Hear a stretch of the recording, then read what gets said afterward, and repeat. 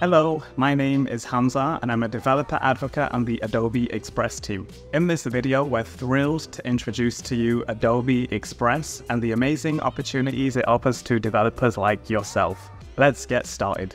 Adobe Express is an all-in-one content creation app that makes it fast and easy to design and share social media posts, videos, images, and more. We're now empowering developers to build add-ons and extend the functionality of Adobe Express, which is an incredible opportunity for you to showcase your work and reach a wider audience. Building add-ons for Adobe Express comes with numerous benefits. First and foremost, it allows you to tap into a vast user base of designers, creatives, and professionals who rely on Adobe products in their daily work.